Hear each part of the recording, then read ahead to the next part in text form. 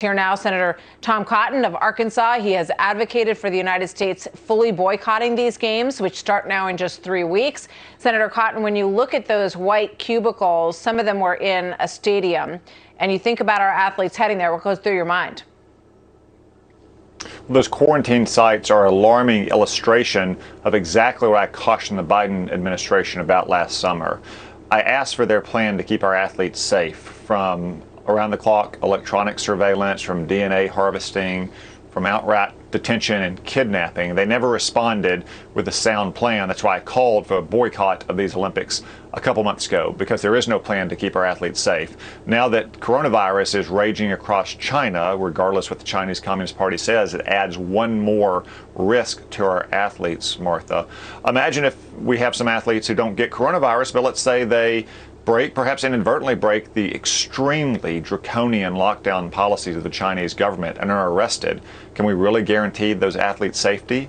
Or just look at the reports today that athletes are being advised not to take their electronic devices. They're being advised to take burner phones to China.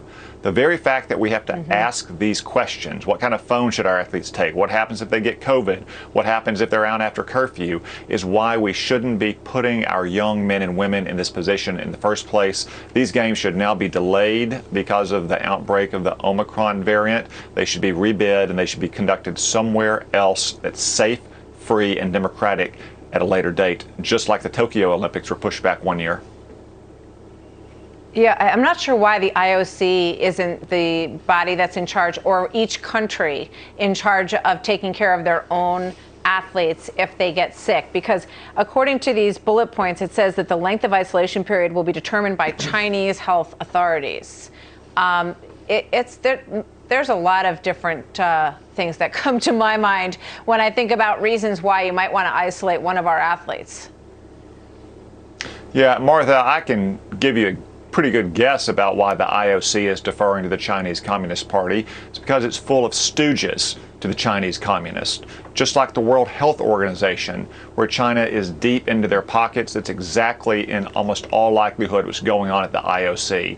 They are terrified, both as an organization and institution and as individual members, to cross the Chinese communists. They're terrified about what it means for their livelihood, what it means for their reputations. So let's put quickly, this is the number of deaths that China claims they've had since COVID began. 5,699. I mean, does anybody believe that? This is a population 1.4 billion people. They say they've lost 5,699. We know that their vaccine doesn't work. It's proven ineffective against the variant Omicron for sure, and potentially others before that. Before I let you go, I do want to ask you about this breaking news story that deals with Russia and Ukraine.